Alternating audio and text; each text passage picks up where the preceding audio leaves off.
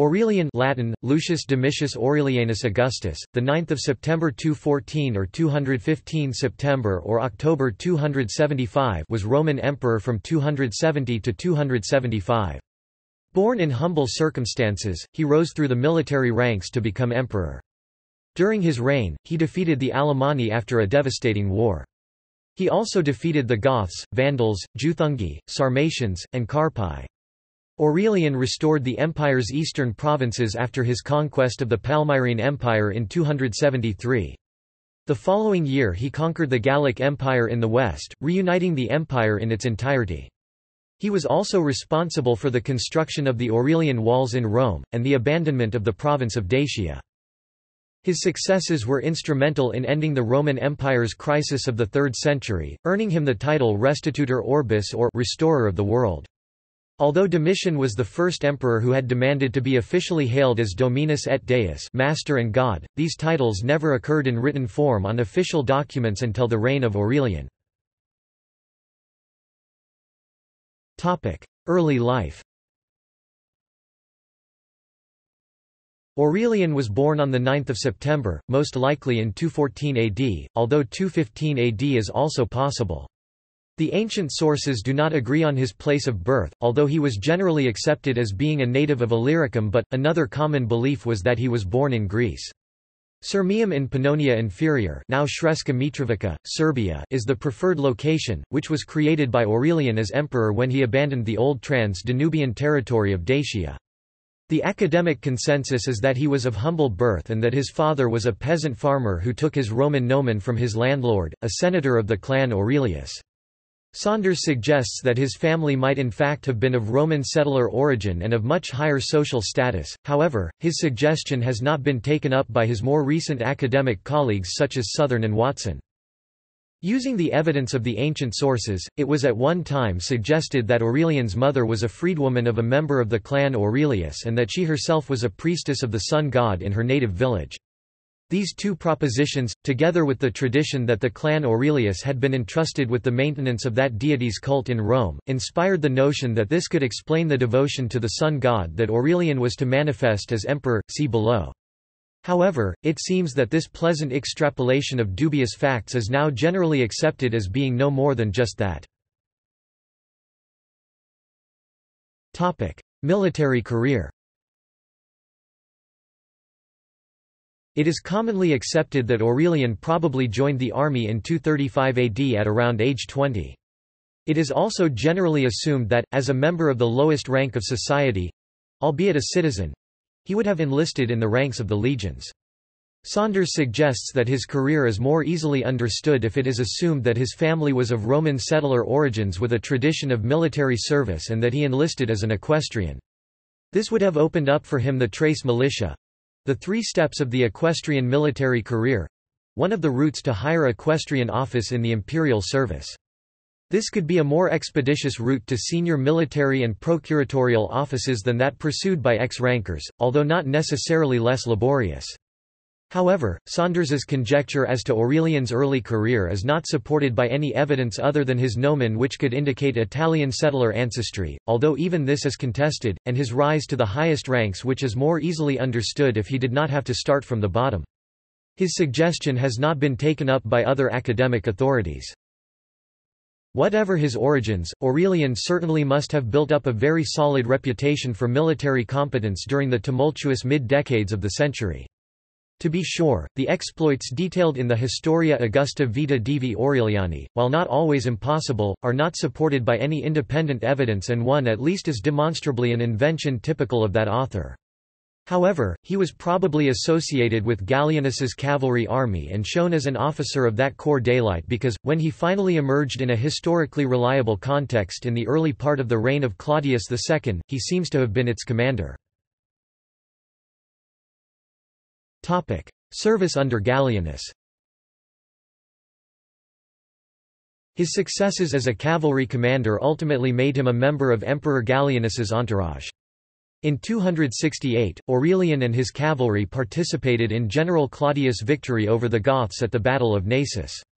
Later that year Gallienus travelled to Italy and fought Aureolus, his former general and now usurper for the throne. Driving Aureolus back into Mediolanum, Gallienus promptly besieged his adversary in the city. However, while the siege was ongoing, the emperor was assassinated. One source says Aurelian, who was present at the siege, participated and supported General Claudius for the purple, which is plausible. Aurelian was married to Ulpia Severina, about whom little is known. Like Aurelian, she was from Dacia. They are known to have had a daughter together. Service under Claudius. Claudius was acclaimed emperor by the soldiers outside Mediolanum. The new emperor immediately ordered the Senate to deify Gallienus. Next, he began to distance himself from those responsible for his predecessor's assassination, ordering the execution of those directly involved. Aureolus was still besieged in Mediolanum and sought reconciliation with the new emperor, but Claudius had no sympathy for a potential rival. The emperor had Aureolus killed, and one source implicates Aurelian in the deed, perhaps even signing the warrant for his death himself. During the reign of Claudius, Aurelian was promoted rapidly. He was given command of the elite Dalmatian cavalry, and was soon promoted to overall magister equitum, effectively the head of the army after the emperor, and the emperor Claudius' own position before his acclamation. The war against Aureolus and the concentration of forces in Italy allowed the Alemanni to break through the Rhaetian limes along the upper Danube. Marching through Rhaetia and the Alps unhindered, they entered northern Italy and began pillaging the area. In early 269, Emperor Claudius and Aurelian marched north to meet the Alemanni, defeating them decisively at the Battle of Lake Benicus. While still dealing with the defeated enemy, news came from the Balkans reporting large-scale attacks from the Heruli, Goths, Gepids, and Bastarnae. Claudius immediately dispatched Aurelian to the Balkans to contain the invasion as best he could until Claudius could arrive with his main army. The Goths were besieging Thessalonica when they heard of Emperor Claudius' approach, causing them to abandon the siege and pillage northeastern Macedonia. Aurelian intercepted the Goths with his Dalmatian cavalry and defeated them in a series of minor skirmishes, killing as many as 3,000 of the enemy. Aurelian continued to harass the enemy, driving them northward into Upper Moesia where Emperor Claudius had assembled his main army.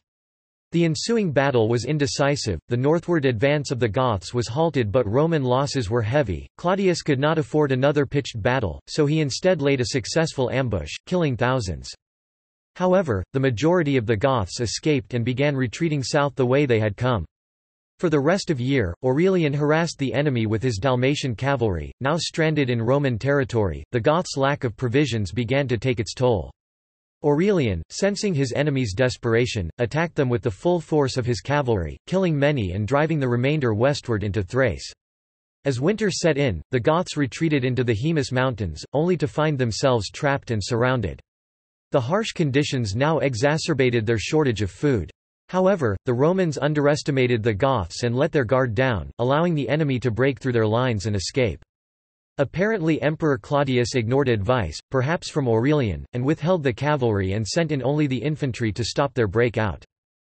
The determined Goths killed many of the oncoming infantry and were only prevented from slaughtering them all when Aurelian finally charged in with his Dalmatian cavalry.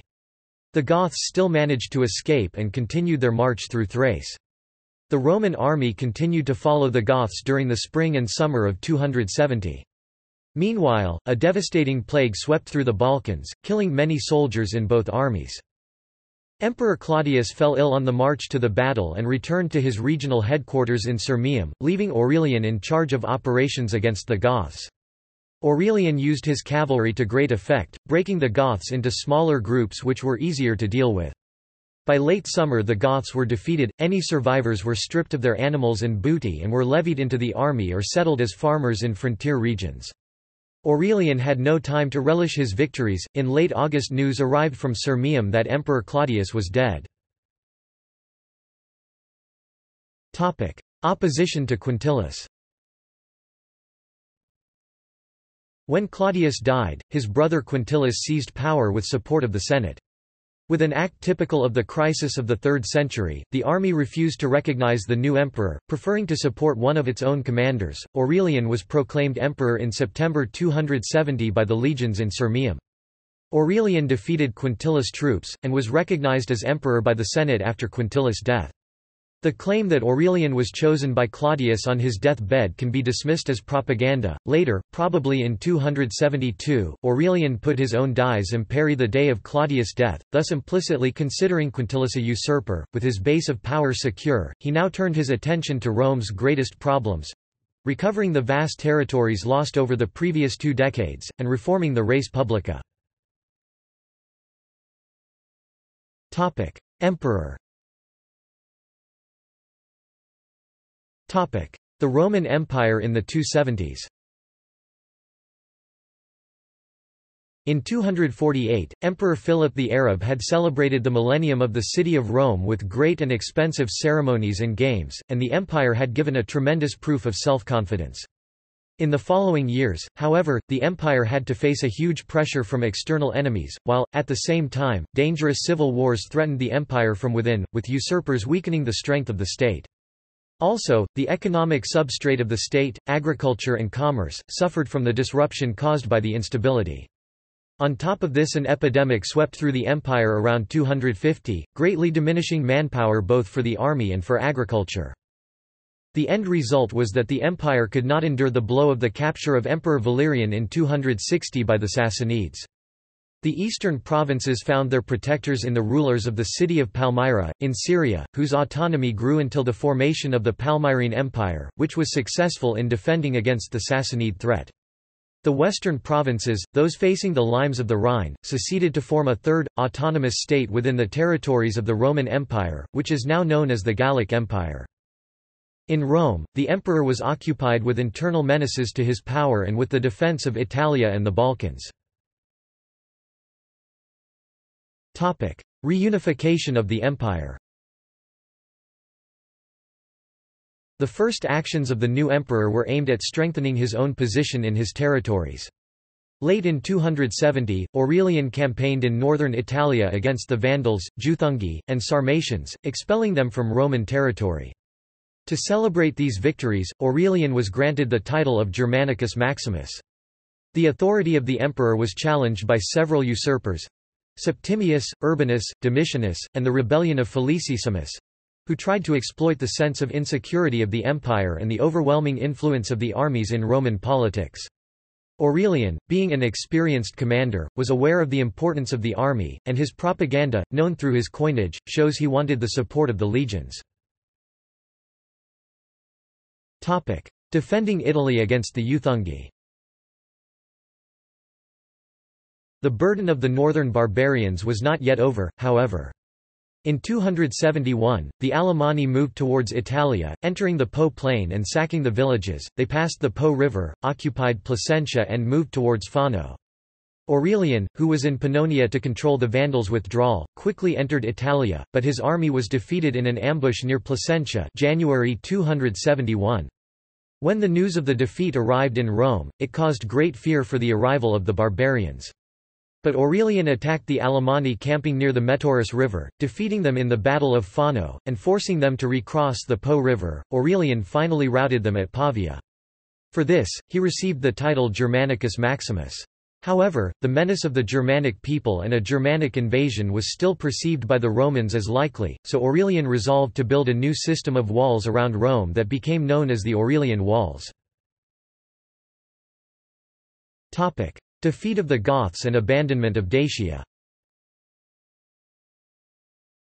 The emperor led his legions to the Balkans, where he defeated and routed the Goths beyond the Danube, killing the Gothic leader Canabaudes, and assuming the title of Gothicus Maximus.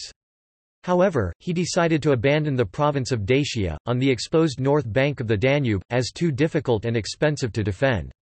He reorganized a new province of Dacia south of the Danube, inside the former Moesia, called Dacia Aureliana, with Serdica as the capital. Conquest of the Palmyrene Empire.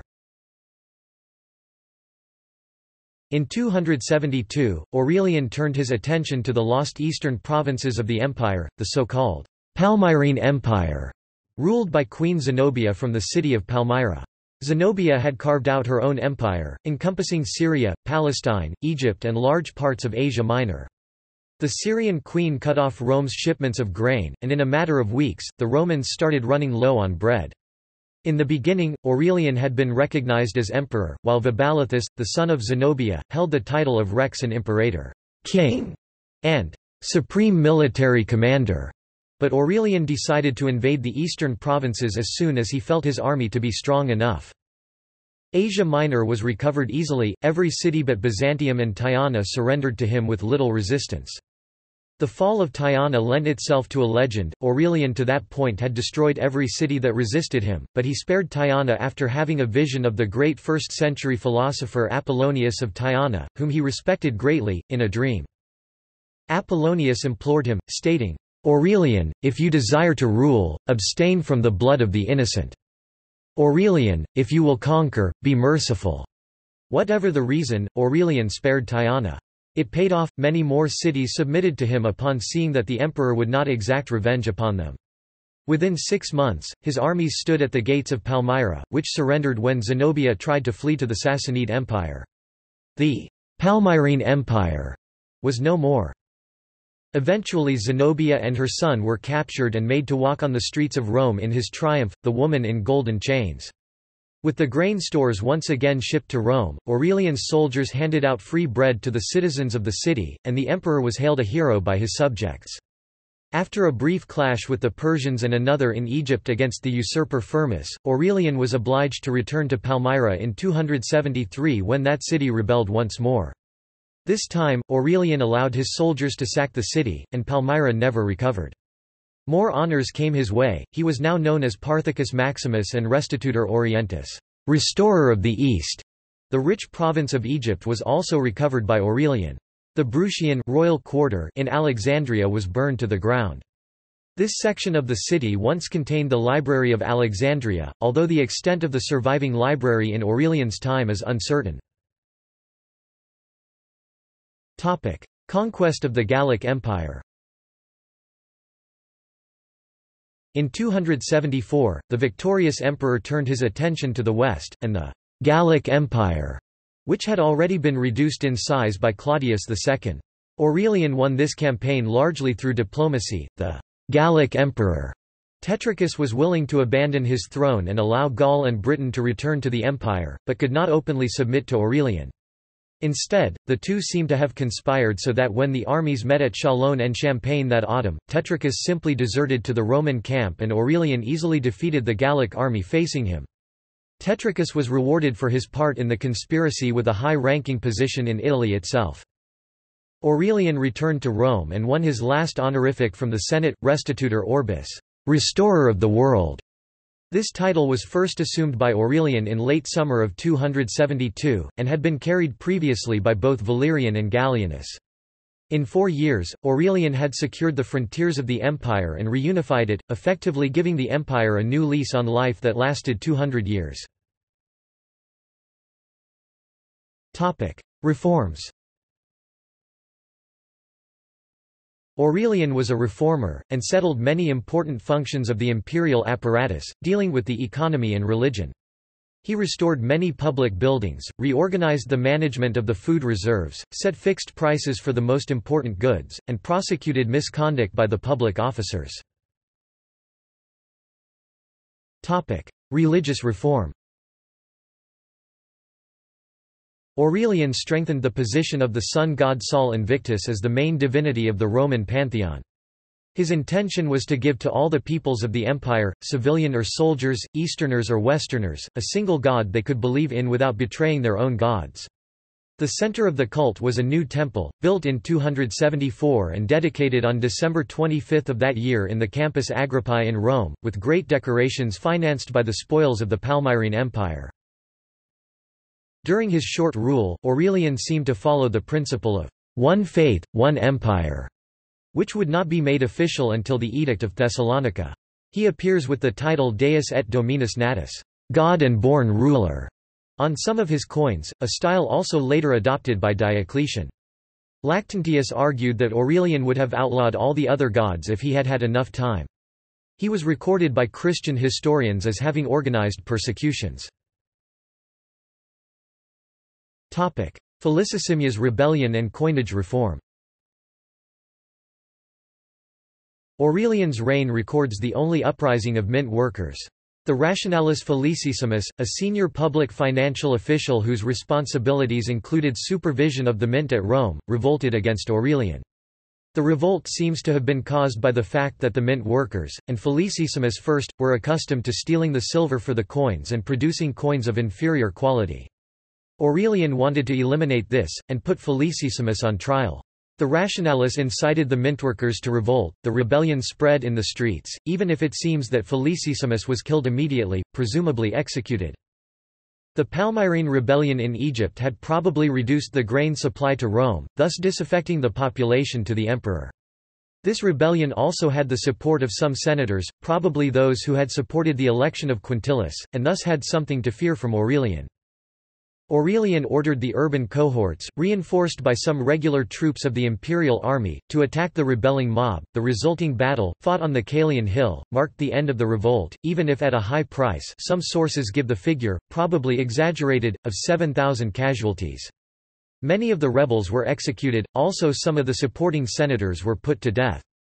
The Mint of Rome was closed temporarily, and the institution of several other mints caused the main mint of the empire to lose its hegemony. His monetary reformation included the introduction of Antoniniani containing 5% silver. They bore the mark 21, or its Greek numerals form Ka, which meant that 20 of such coins would contain the same silver quantity of an old silver denarius. Considering that this was an improvement over the previous situation gives an idea of the severity of the economic situation Aurelian faced. The emperor struggled to introduce the new, good coin by recalling all the old, bad coins prior to their introduction. Death. In 275, Aurelian marched towards Asia Minor, preparing another campaign against the Sassanids. The deaths of kings Shapur I (272) and Hormizd I (273) in quick succession, and the rise to power of a weakened ruler, Bahram I, presented the opportunity to attack the Sassanid Empire. On his way, the emperor suppressed a revolt in Gaul, possibly against Faustinus, an officer or usurper of Tetricus, and defeated barbarian marauders in Vindelicia, Germany.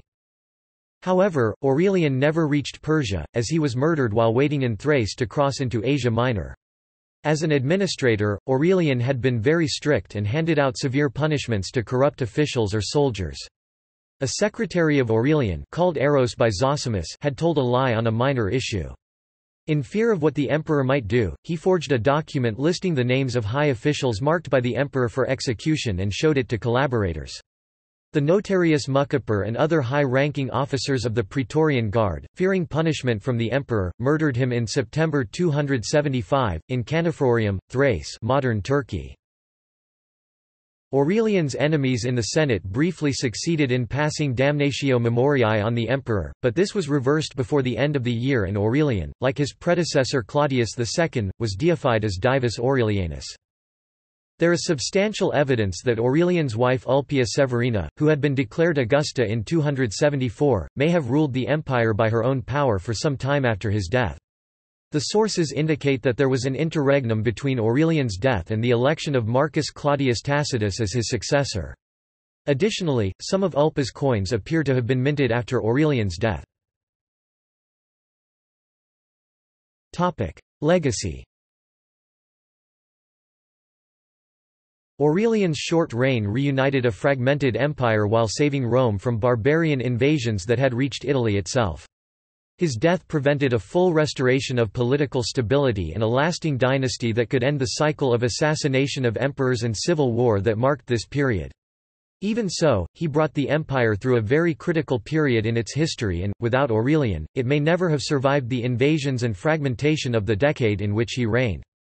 Moreover, the western half of the empire would survive another 200 years, while the east would last another millennium, and for that Aurelian must be allowed much of the credit. The city of Orléans in France is named after Aurelian. Originally named Cenabum, Aurelian rebuilt and renamed it Aurelianum or Aureliana Civitas, City of Aurelian, Cité d'Aurélien, which evolved into Orléans. The city of New Orleans in French, La Nouvelle-Orléans, in Louisiana, United States is named after the commune of Orléans, and therefore by extension, Aurelian. Notes. References. Primary sources. Aurelius Victor Epitome de Caesaribus, XXXV. Epitome de Caesaribus, 4th century. Eutropius, Breviarium Historiae Romanae, Ix, 13–15, 4th century. Historia Augusta Aurelianus, Life of Aurelian, Part 1, Part 2, Part 3. Zosimus, Historia Nova, translation of the Historia Nova, published in 1814, Book 1, 5th–6th century.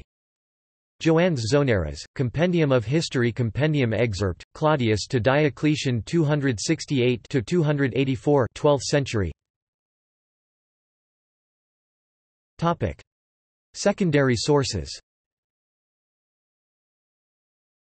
Corner, Christian, the 20th of July 2001. Aurelian, De Imperatoribus Romanis. Archived from the original on the 20th of October 2006. Retrieved the 4th of November 2006. Corner, 2001. Saunders, Randall Titus, 1992. A Biography of the Emperor Aurelian, AD 270–275.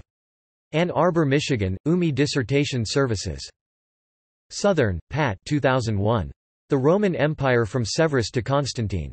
Routledge. p. 125. ISBN 0-415-23944-3, Southern, 2001. Watson, Alaric, 1999. Aurelian and the Third Century. Routledge. ISBN 0-415-07248-4. Further reading. White, John, 2015. The Roman Emperor Aurelian, Restorer of the World. Casemate Publishers and Book Distributors, LLC. ISBN 978-1-4738-4569-5. External links.